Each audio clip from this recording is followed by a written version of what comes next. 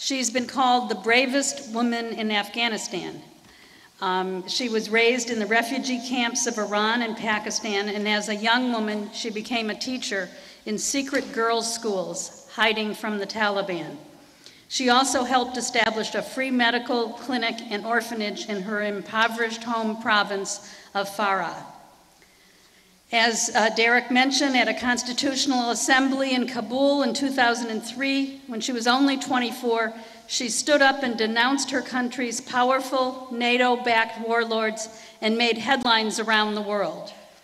And then 2 years later, she was also kicked out there, and then 2 years later, she became the youngest person elected to Afghanistan's new parliament, and in 2007, she was kicked out there for her persistent criticism of the warlords and drug barons and their cronies. Well, we're thrilled that she's here, and we're not about to kick her out because we support what she does. But as a result of her activism in Afghanistan, she must live underground. She travels with armed bodyguards and sleeps in safe houses. She has survived 7 assassination attempts on her life. And in spite of these threats, this amazing woman, also a new mother of a 10-month-old boy, continues to organize and travel the world to speak out against the injustice suffered by the Afghan people by foreign occupiers and fundamentalist leaders for decades.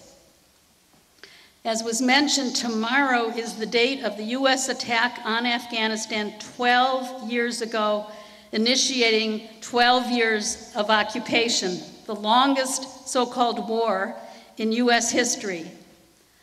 Although they talk about withdrawal next year, their intention is to continue the U.S. presence indefinitely.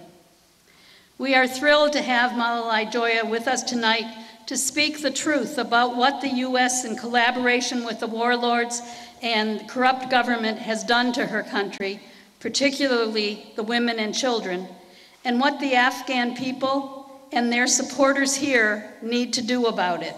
Malalai.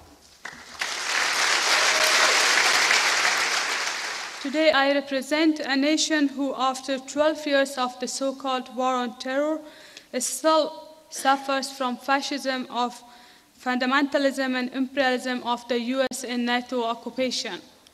Besides condemning this disgusting war, I want to share the consequences of these sinister years with you, which were only more bloodshed, crimes, women's rights, human rights violations, looting of our resources, and changing of our country into a mafia state. During these bloody years, the occupation forces and terrorist groups have killed tens of thousands of innocent civilians. Widespread poverty, destitution, and injustice have made life torture for millions of Afghans. It is suffice to say that in the UN Human Development Index, Afghanistan is ranked at 125th position in the top list of most underdeveloped countries. It holds the first position in the corruption index, as around 20 million people out of estimated 27 million population of Afghanistan are living under the poverty line. Under the US and NATO occupation, Afghanistan was changed to the world capital of narcotics, which produces more than 90% of the world opium. I believe opium is even more dangerous than Al-Qaeda in terrorism, as it destroys the life of these innocent Afghans. There is official report that around 2 million Afghans are addicted. Most of them are women and children. Opium brides, usually girls aged below 16, are married off in exchange of opium if a farmer fails to supply opium to a warlord. And it is also the most dangerous place to be a woman, according to the recent report of UNIFEM. Catastrophic situation of women was very good excuse for US and NATO to occupy our country. Although the Western media raise so much outcry about women's rights participation in the political life of Afghanistan, but they are lies. Over 80% of women face some sort of violences, but there is a complete of impunity for the perpetrators of such crimes. Even a woman MP named Nurzia Atmar, who had link with these warlords, she was forced to seek asylum from her abusing husband. Forced marriages, child brides, acid attacks, domestic violences, attack on schoolgirls, etc. are skyrocketing.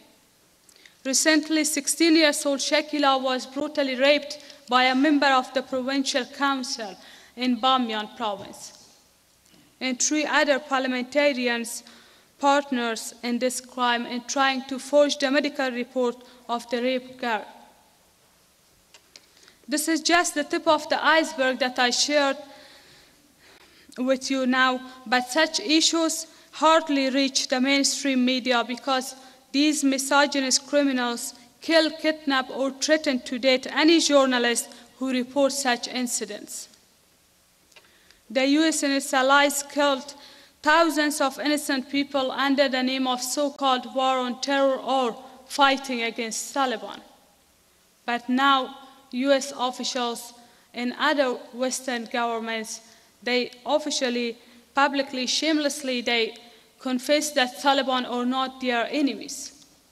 And that's true. As at least this 10 years, I was saying on behalf of my people to justice-loving people around the world that Taliban, warlords, all of these drug lords, terrorists are product of the White House, and they are only the enemies of Afghan people, not their foreign master. And now, under the name of national peace reconciliation, going to negotiate with Taliban and bring these terrorists of the Stone Age in power too. Even they opened an office for them in Qatar. I believe that peace can never come through the sworn enemies of peace. The way we witness the rule of these Northern Alliance warlords who are brother in creed of the Taliban. Such kind of so-called peace is more dangerous than the current war. Peace without justice and independence is meaningless, and our people first demand for justice. Justice for the blind suicide bombing of the US occupation forces and barbaric jihadis and Taliban who killed their dear ones. Right now, the US and NATO only want a peace for themselves and the expense of putting our people to more disasters through empowering of these terrorists, drug lords, and looters of Afghanistan. And now, US and NATO tell us that they will leave Afghanistan by mid of 2014. It's also another big lie. The people of the world need to know that US and NATO countries are there because of their own strategic, regional, economic, and political interests. As right now, they are working to create at least 9 major military bases in my country to change it into its command base in Asia.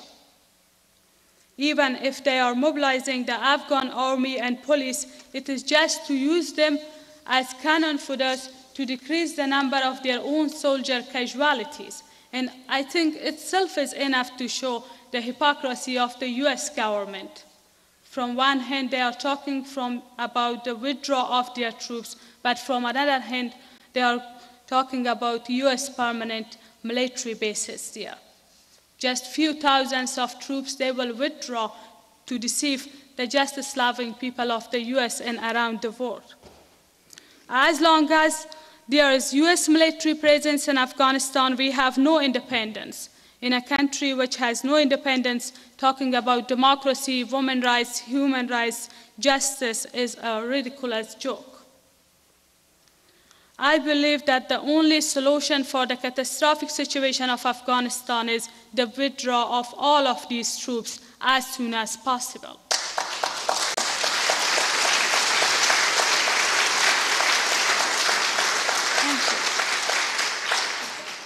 because their presence is making our fight for justice much harder by empowering these reactionary, brutal, and dark-minded forces that are great obstacles for true democratic-minded elements. The show of the so-called election in Afghanistan is another joke with our people. What they portray as democratic election through a corrupt, fabricated, and fraudulent process. Without any doubt, the most disgusting selection ever seen in the human history. Election in an occupied mafia state has no legitimacy at all. I will never be tired to say from every audience to justice-loving people around the world on behalf of my people that no nation can donate liberation to another nation. Liberation should be achieved in a country by the people themselves. And our people can fight the medieval-minded Taliban and their jihadi brothers in creed if they are not supported and armed by foreign masters who shamelessly try to portray themselves as friends of Afghan. And the US government has a long history of replacing democratic regimes with dictators. We have seen in the course of modern history that US government interfered in internal issues of tens of nations to suppress mass movements and block democratic-minded forces from coming to power in the countries where the US has its economic and strategic interests. Iran, Chile, Guatemala, Nicaragua, Bolivia, Laos, Vietnam, Indonesia. These are few of the many countries where US interference brought bloodshed, suffering, and tragedies to their people.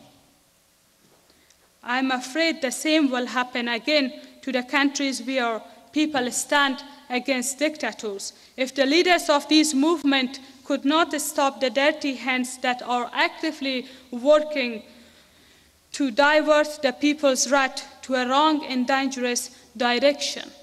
Egypt is a good and new example.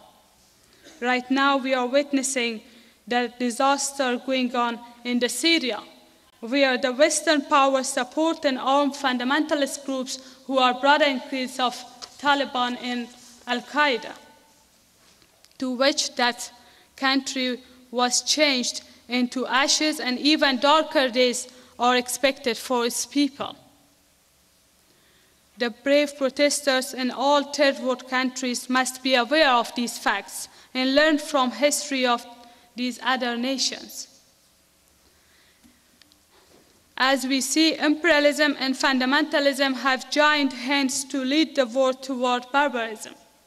We should fight against it even if it happens in Iran, Syria, Libya, Palestine, or Iraq. Fortunately, day by day we are witnessing the glorious uprising of the people against warmongers and economic crisis in different parts of the world, especially in the US, which shows the huge difference of American justice-loving people with their criminal government. I have always said that the US has two faces. One is that of a dirty imperialist government, but the other are its great people like my friend Chomsky and many of you who are at least right now here, and countless other justice-loving American people and great people like Snowden, Chelsea Manning, Matthew Schutz, Daniel Ellsberg, John Parker, Mike Prisner, Joe Clinton, and hundreds and thousands of other anti-war soldiers who are considered traitors by their government, but are the real heroes for the determining majority and live in the hearts of all oppressed people around the world. I send salutation to Edward Snowden and Manning, who are so brave to expose the real criminals in Pentagon and White House in the heart of the US, and played a big role in enlightening people around the world about true brutal face of US imperialism. The more such brave people are pressed by the US administration, the more they will find their place in the hearts and minds of suffering people all over the world. They are also my heroes and a source of inspiration. I would like to end my talk tonight with the quote of these two heroes. As Manning says, I don't want to be the part of the killing and crime machine of US government. And Snowden says, I cannot in good conscience allow the US government to destroy privacy, internet freedom, and basic liberties for people around the world with this massive surveillance machine they are secretly building.